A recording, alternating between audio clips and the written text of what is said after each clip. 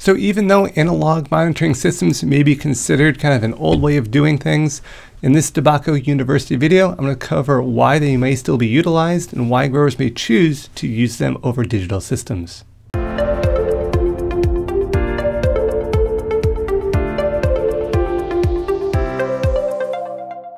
All right, let's get into analog monitoring systems for indoor cannabis production.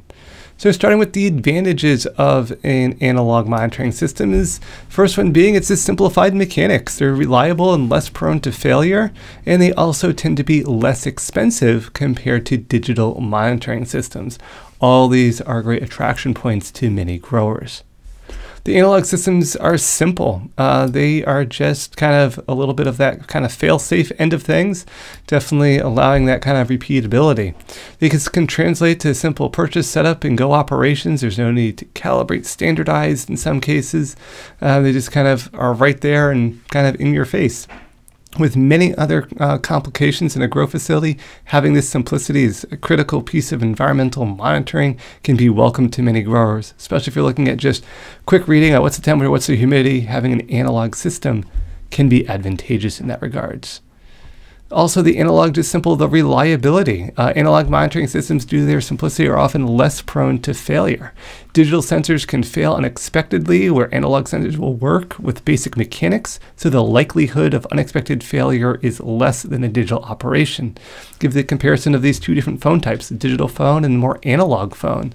How many times in the last 10 years have people gone through and had to change out their digital phones when these old style rotary analog phones can last for 10, 20, 30, potentially up to 50 years and still be operational?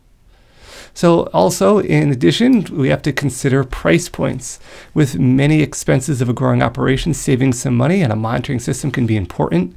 And analog systems, if set up properly, will not perform any less than a competing digital system. While there may be some features missing compared to a digital system, analog monitors can still provide growers important information. So this is why they can still be utilized in some grow facilities very effectively. While where analog monitors are and are not recommended. So if you're going with an analog system, typically I really wouldn't recommend it if you're looking at pH or carbon dioxide enrichment or looking at light levels. They're more advantageous for just the temperature, humidity, just to give you an idea of where those typical environmental factors are around. Lastly, I want you to remember with digital and as well as analog is that the sensor is only as good as the placement. So watch the other video here to make sure you're placing your sensor in the right location. So regardless of what system you're using, you're getting an accurate and reliable reading.